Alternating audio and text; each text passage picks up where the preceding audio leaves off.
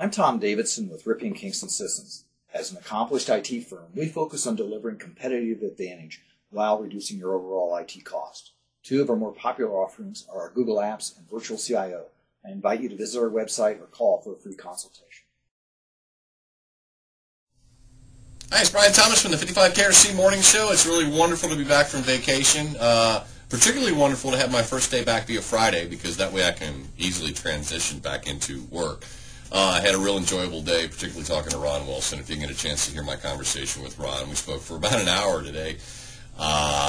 You can rerun that on podcast at 55krc.com, as with every day on the program. Podcast available at the blog page, 55krc.com. Big story we talked about today, mostly the financial bill, which of course will be signed into law by Barack Obama, apparently this coming Wednesday, passed by the Senate the other day.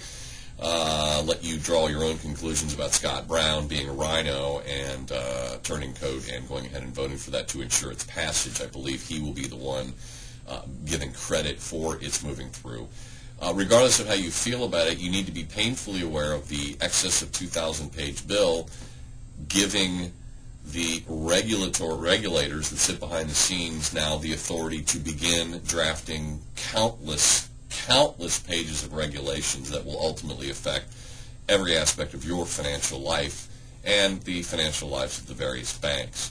I am giving John Boehner a tremendous pass on his comment about using a nuclear weapon to kill an ant, and it was twisted and he was maligned for suggesting that our current economic situation was an ant, when in fact he was referring to the epic size of the bill that was passed, and that is now going to be signed into law, versus the problems that should have been dealt with.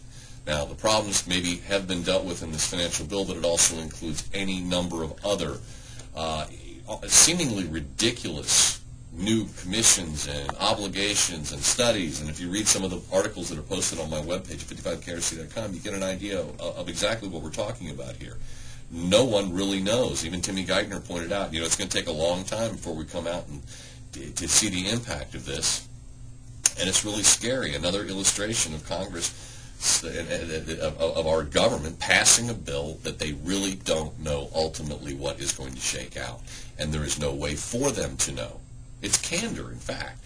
There's no way for them to know how it's all going to shake out, because most of it hasn't been written.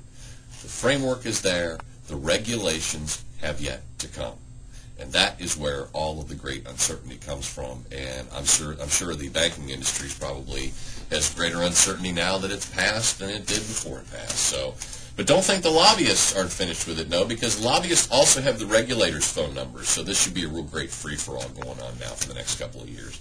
Check it all out. It's on my blog page at 55krc.com. I hope you have a fantastic weekend. I'll be back on Monday with Nathan Backrack and Ed Fink for Simply Money Monday, as well as your phone calls and all the events of the weekend and day. Have a great weekend.